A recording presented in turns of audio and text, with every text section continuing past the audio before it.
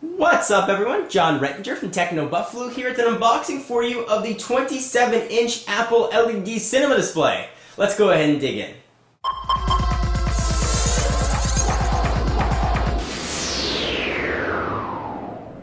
So think of the cinema display as a 27-inch iMac minus the Mac. It really shares all the screen components that its bigger brother does. So let me go ahead and run through the specs real quickly and then we'll go ahead and dig in. This guy's going to set you back just about shy of $1,000, which is pretty comparable prices to like models from Dell and Samsung.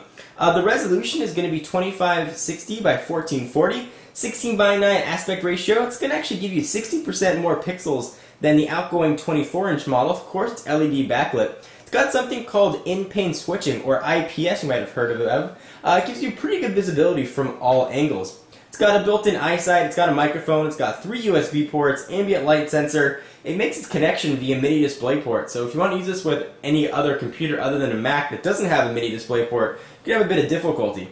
It also has a built-in light sensor. Something to keep in mind. Enough of me yapping. Let's go ahead and dig into this guy. So of course we will use Senor Stabo for this. So on the box you've got a picture of the 27-inch LED cinema display. Probably seen what this looks like before. Here's a sort of rehash of the specs on the top, and I will point with the knife. Another picture on the side, and on the back you've got exactly what you have on the front. Picture of the device.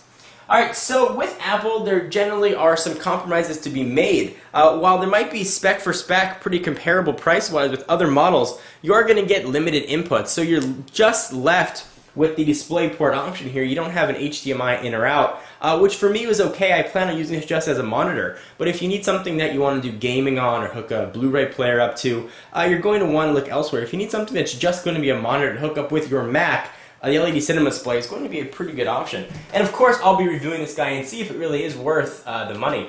So go ahead and cut the plastic here. There was a lot of it. Go ahead and open this up. Missed just a little bit of the plastic on the side. Alright, so we have our literal seal broken. Designed by Apple in California. I'm not sure what they're going to give you in here. I mean, can't be any drivers or anything. You're supposed to just plug it in. But let's go ahead and check it out.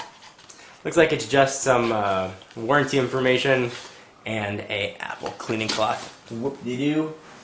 Go ahead and pull this out. There's just some styrofoam packing here on top. And inside, you've got the cinema display. Let's go ahead and see if I can pull this guy out of here. There it is. So we'll pull this out. Looks like there's some cords. Some more cords. It looks like that's it. So let's pull the box off to the side. Let's take a look at the cinema display itself. This guy is not light, I'll tell you. Alright, so let's go ahead and take off the sort of cloth-ish protective casing that's got on it. This is probably the only time I'm ever going to see this thing smudge-free, so I always enjoy it. You guys will actually see it first before I will. I'm like a magician. Voila!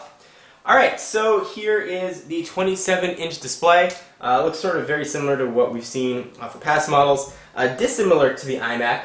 It's got sort of the black face around it. It doesn't have any sort of chin.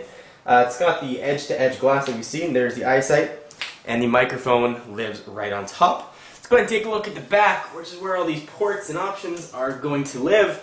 And it feels almost the same weight as the 27-inch iMac, interestingly enough. Alright, so we'll go ahead and pull this guy back. Let's go ahead and take a look at the specs here. So you've got 3 USB ports, and that's about it. Power cord in the back. This is where some of the things that make this unique and sort of a perfect complement to a Mac live, are these cords that come out of it.